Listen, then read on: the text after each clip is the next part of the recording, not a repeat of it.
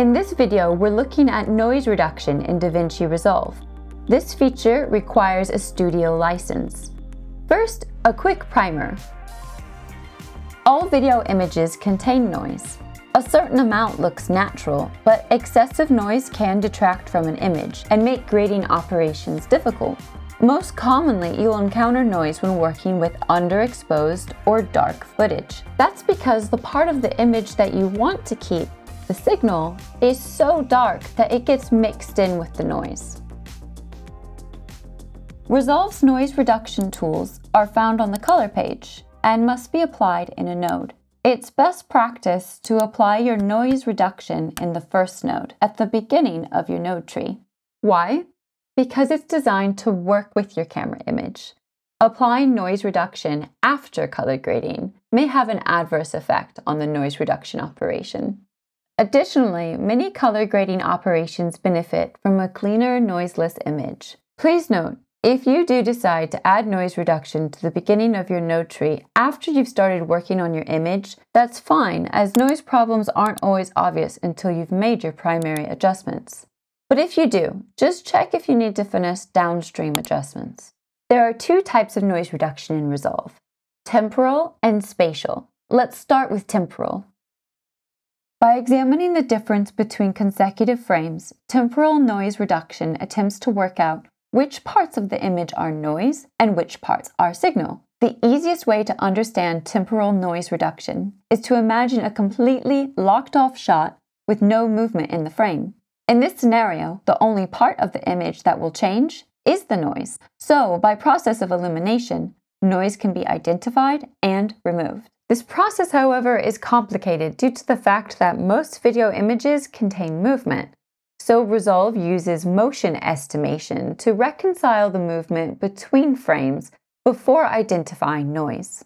Spatial noise reduction works differently. It looks within the frame, examining pixels in a defined radius, trying to identify what is noise and what is not. Without the context of examining adjacent frames, it's easier for spatial noise reduction to incorrectly identify wanted textures in your image as noise. As a result, it's easier to accidentally soften your image with spatial noise reduction.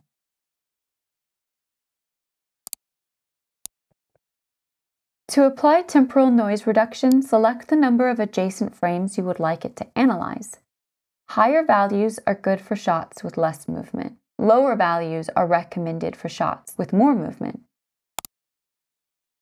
Changing motion estimation type to better will increase render times, but improve the quality of the noise reduction. But in this instance, as the shot is completely locked off, it's not needed, so I'll get an improved result if I disable motion estimation. Finally, activate the noise reduction by changing the luma and chroma threshold. By default, these two controls are linked. Generally, chroma noise is less attractive than luma noise. Unlinking these controls and applying more chroma noise reduction than luma will often result in a more pleasing image. To apply spatial noise reduction, again, increase the luma or chroma threshold. As you can see, aggressive values have an adverse effect on the image's sharpness. Mode and radius can be fine-tuned to suit the needs of your image. In this instance, enhanced preserves more detail. It will affect render time though. In some instances, you might choose to use temporal and spatial noise reduction simultaneously. Let's check out one more image. A combination of both might be the best solution to address your noise issues. Noise reduction is computationally intensive, so it's pretty common to not get real-time playback. An easy fix for this is to set render caching to smart. Nodes with noise reduction are automatically marked red for caching. Once cached, it will turn blue, and once again, you'll get smooth playback. Balance is needed. Noise reduction should be applied so as to remove unwanted noise, but not degrade your image. In most cases, your aim is not to completely remove noise, but to lower the noise of problematic shots to a level that matches the levels of noise present in the rest of the sequence. You might need to decide what looks best, removing details or leaving some noise. I hope you found this video helpful. If you did, give it a like and subscribe for more.